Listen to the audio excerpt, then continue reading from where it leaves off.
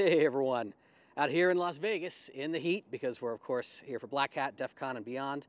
I'm at the new RTA building. I'll do a couple videos about that for you, but I can't get to the building right now. It's on the other side of this fence. I mean, there's not really much of a barrier, right? Fences are mostly out there just to kind of delineate property, maybe keep some animals and debris out, but they are a kind of barrier. They can be a pain in the butt to get over. It's, you know, you got to climb if you got a bunch of gear, you're doing some penetration or even just recon, putting eyes on target. Yes, I could scale this, but if this were a little taller, if it had a topper on it especially, they become cumbersome. Now, there's a lot of improvised solutions out there that you might see online with blocks of wood, or, you big a heavy enough object next to the fence, you can get over it.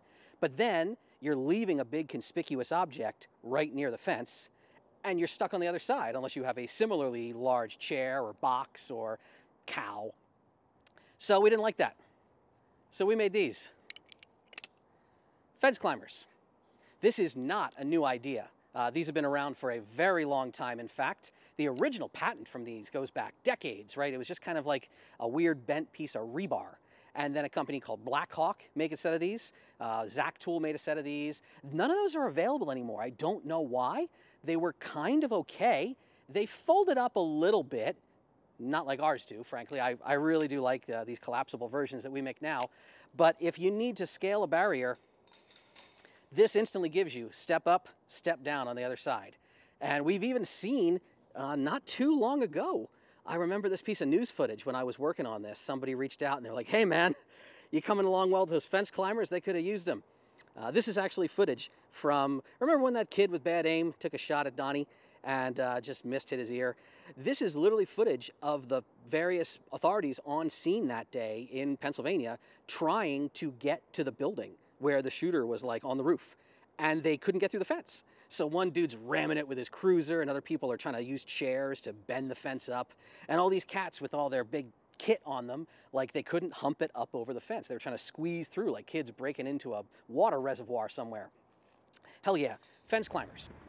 Yeah, so this is footage of my very decidedly non-tier 1 ass hopping over an 8-foot fence like it's absolutely nothing.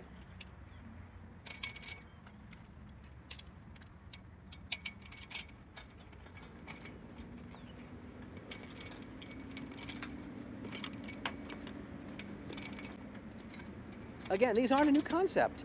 The patent for these expired back in '99. I just hate that you can't get them anymore. So I knew we could do better than the ones that had been on the market. I worked with our machine shop, we made some test articles over time, we revised and refined them, and this is the result.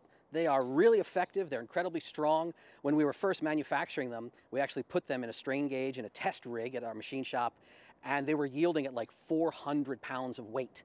Even then, it was just the rivet was sort of tearing out. So we've even beefed up the rivet on these. And when you think about it, first of all, if you are 400 pounds trying to get up over the fence, either you're going to hurt yourself or you're humping way too much gear. You'd have to be wearing full tactical kit, including plates, maybe carrying a rifle, a full complement of ammo, plus, I don't know, a small engine block or a carnival popcorn making machine or several cases of beer. And now that they're completed, we actually even have a nice Molly strap style case that you can hang them on your gear, throw them in your trunk, you name it, all ready to go.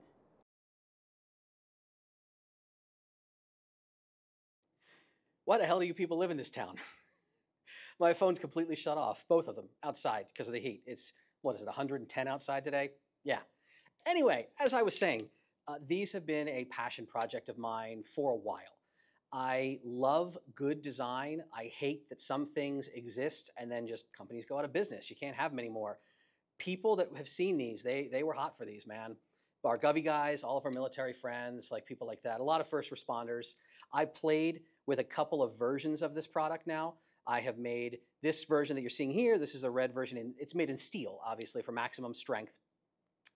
The version I've also made for some people who maybe have to carry this on their kit, because again, we've got that Molly carrier, right?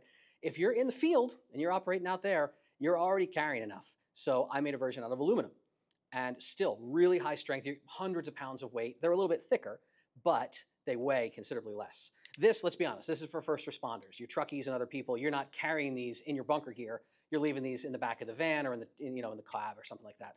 So you don't care that they're bright red and not tactical looking. You don't care that they weigh a little bit more. You want them to be robust. I am really happy with these. If you're interested in them, We have them. We have them on the website that I don't name. They're up there. They are also at DEF CON. We're going to be at the vendor booth at DEF CON, be the vendor area this year. And yeah, just come to industry places, right? So the Fence Workers of America, the Fence podcast, right? The Fence guys, Brian and his friends, we showed this to them at ISC, and I was climbing up and down all kind of things at their facility. They were having a hoot. Speaking of ISC West, I will have another video out at some point. I still have some content from that trade show earlier in the year, right? Our friends at Magnosphere, they were checking these out. They're like, oh, yeah, Dave, you got that fence climber thing, right? Have you seen our new thing? If you don't know, Magnosphere, they're manufacturers mostly of, you'd think, door access control sensors and such. They make other sensors, especially for your perimeters now. They had a fence shake sensor. And I was like, oh, man, could I try installing this and putting weight on it? I bet it'll set off the sensor. He's like, man, it's going to set off the sensor just putting it on the fence, depending on how we tune that. And you can see, right, in this footage, you can see me deploying the sucker. Well, yeah, it goes above the threshold pretty quick. So just because you have a fence, it doesn't mean it is the end-all, be-all of your security. It's frankly the reason that I prefer Palisade-style fences. They look nicer. They have better anti-climb properties. You're not using the fence climbers on them. And also why I like electronic monitoring. So yeah, look for that. Look for other things from us. Look for us at DEF CON, Black Hat, and beyond. Look for us on the Fence podcast, the Fence Workers of America at some point. But look for me on the internet. If you want these, they're not going to be cheap because, again, machining costs a lot. But you know what? This will be the giveaway this week. Don't do anything stupid and illegal with them, right? But yeah, I haven't done a giveaway for the last few videos. You want a set of these? You can have a set of these. I sent them to a few of my other first responder friends, my rescue crews and such. We're getting some good feedback. But if you want to be one to get them, sign up down below. You do it once, you're good forever. Maybe you win the drawing. I will maybe see you in Vegas. I'll maybe see you at another trade show or a training. We do still have our DEF CON training. We've got RTA trainings coming up left and right. Whether you're an attacker or a defender, whatever side of the fence you're on, I hope that you and your loved ones stay safe out there.